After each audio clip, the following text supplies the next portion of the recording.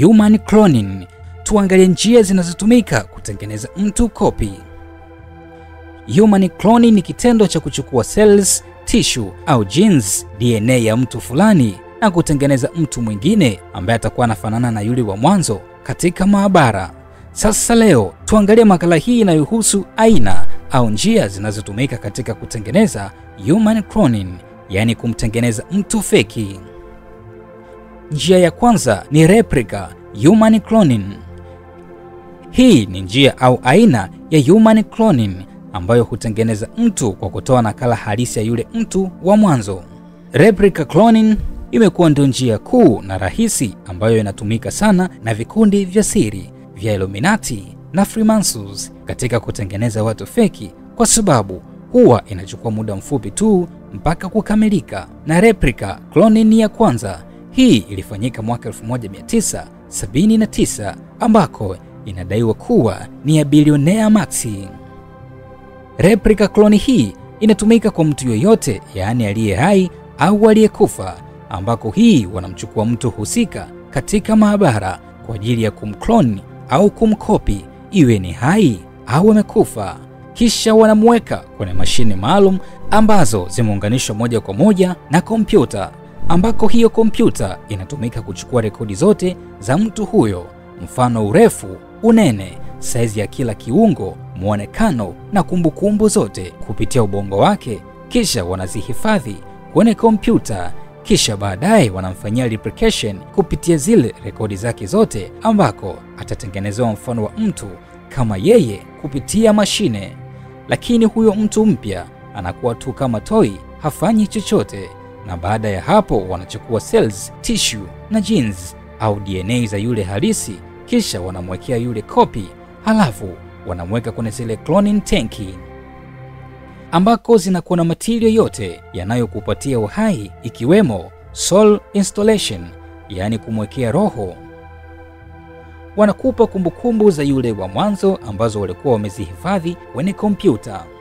Kama nilivyoeleza kuwa kuna watu ambao ni copy au ni feki, nikimaanisha kuwa wametengenezwa baada ya mtu halisi kufa ili kuziba pengo la yule aliyekufa. Njia nyingine ni reproductive human cloning. Hii ni aina nyingine ya clone au kopi ya mtu, ambako katika aina hii huchukuliwa nyuklia kutoka kwenye seli ya mtu husika, kisha ile nyuklia wanaenda kuipandikiza katika yai la mwanamke, ambako lile yai pia hutolewa nyuklia yake na kuwekwa hiyo ya kupandikiza. Wakishafanya hivyo, ndipo baada ya kipindi fulani lile yai litakuwa na kujitengeneza kama embryo, ambako sasa hiyo embryo au kijusi kitajitengeneza.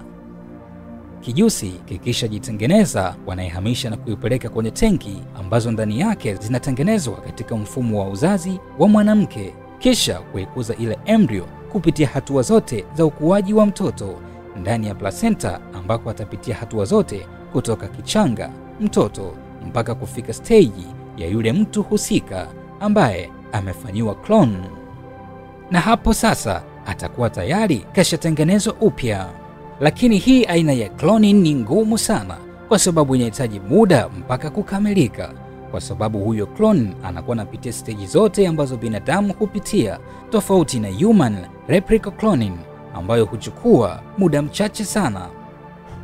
Na hii reproductive ya kwanza ilifanyika mwaka 2000, lakini inasemekana haikufanikiwa kutengeneza huyo mtu. Ndiko baadaye Umoja wa Mataifa UN uliipiga marufuku. Lakini vikundi vya siri kama Illuminati au Freemasons ilisemekana viliendelea na vinaendelea kuzalisha watu hao kwa siri. Njia nyingine ni robotoid cloning.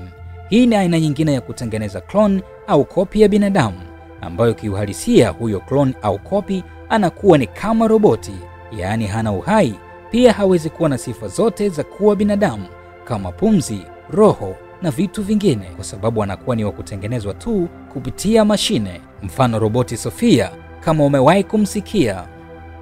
Na hii aina ya clone au robotoid clone hii imeruhusiwa au imehalalishwa na Umoja wa Mataifa kwa sababu sio haramu. Ziko pia movie nyingi ambazo zinaelezea mfano wa jinsi robotoid clone inavyoweza kuwepo, kama vile movie ya Predator ya Arnold Schwarzenegger, ambako palikuwa na Arnold wawili, mmoja ni halisi, mwingine alikuwa kama roboti.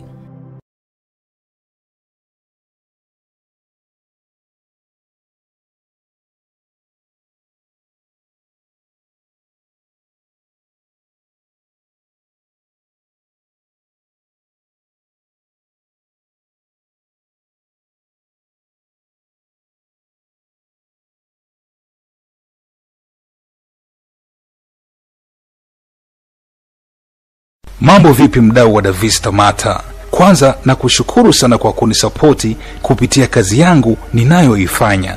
Asante sana. Leo nina habari njema kwako wewe mdau wa makala za kihistoria na matukio mbalimbali. Ni kwamba kwa sasa nimeanzisha group langu la WhatsApp ambalo nitakuwa na kujulisha vitu vingi kuhusu historia na matukio mbalimbali yaliyowahi kutokea duniani. Na kuna baadhi ya vitu na matukio ambayo sitayaweka katika akaunti ya YouTube, lakini nitakupatia kupitia group langu la WhatsApp. Ninakukaribisha sana. Na kwenye group letu hili utakuwa unachangia kiasi kidogo tu kwa mwezi, ambacho ni shilingi 2500 kwa mwezi mzima. Yaani ni kama umechangia 625 kwa wiki. Ninakukaribisha sana. Karibu tujiunge. Tujue tumetoka wapi, tupo wapi na tunaenda wapi. Unaweza kuwasiliana nasi kupitia namba hizi 0672923092. Karibu sana na asante sana.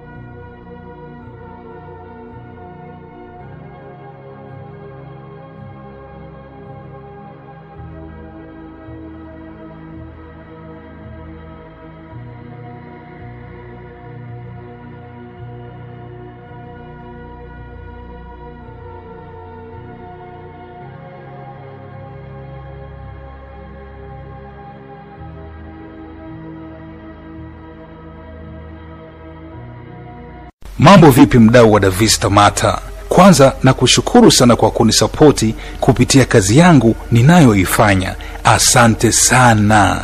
Leo nina habari njema kwako wewe mdau wa makala za kihistoria na matukio mbalimbali. Ni kwamba kwa sasa nimeanzisha group langu la WhatsApp ambalo nitakuwa na kujulisha vitu vingi kuhusu historia na matukio mbalimbali yaliyowahi kutokea duniani. Na kuna baadhi ya vitu na matukio ambayo sitayaweka katika akaunti ya YouTube, lakini nitakupatia kupitia group langu la WhatsApp.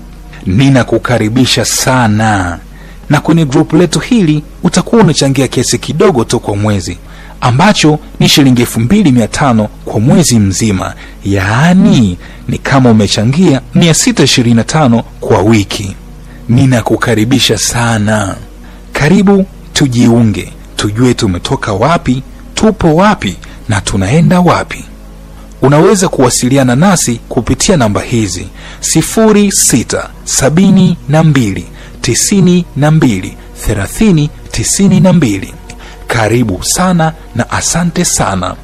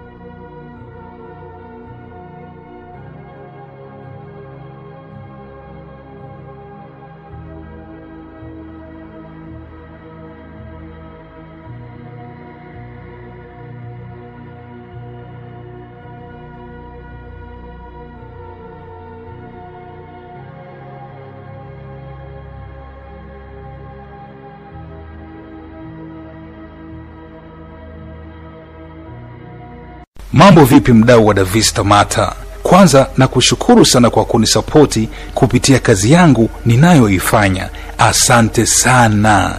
Leo nina habari njema kwako wewe mdau wa makala za kihistoria na matukio mbalimbali. Ni kwamba kwa sasa nimeanzisha group langu la WhatsApp ambalo nitakuwa na kujulisha vitu vingi kuhusu historia na matukio mbalimbali yaliyowahi kutokea duniani. Na kuna baadhi ya vitu na matukio ambayo sitayaweka katika akaunti ya YouTube, lakini nitakupatia kupitia group langu la WhatsApp. Ninakukaribisha sana.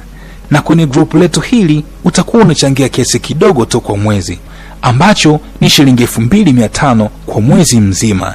Yaani ni kama umechangia 625 kwa wiki. Ninakukaribisha sana. Karibu tujiunge, tujue tumetoka wapi, tupo wapi na tunaenda wapi. Unaweza kuwasiliana nasi kupitia namba hizi: